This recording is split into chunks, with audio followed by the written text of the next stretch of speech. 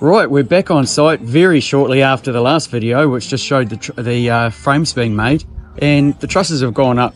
It's starting to look quite a bit more than anything like a house. G'day, Andrew. Hey, Grant.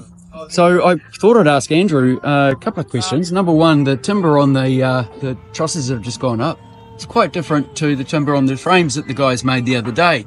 So maybe Andrew could tell us a little bit about that. Basically, this is pine, radiata pine, and the pink colour is the treatment. It gets pressure treated, and the LVL, which is like little laminations, that keeps the timber strong and straight. The good thing about the Nelson pine is it's low toxin, and it's got really the most healthiest glues you can have to glue it together than some of the other products on the market. And we need straight frames to put our Magnum board on. For the Forever Breathe system. Yes, yeah, the Forever Breathe. We'll talk about that a little bit later, I'm sure. Hey, while I'm here, I just noticed too, these fixings look quite interesting.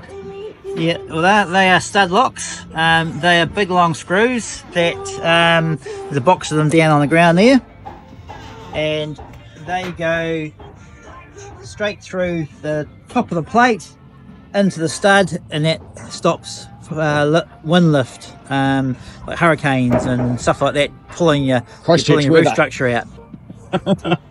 Awesome, thank you, Andrew. Look, I'll let you get back into it, but have a great day and thanks for that. Okay.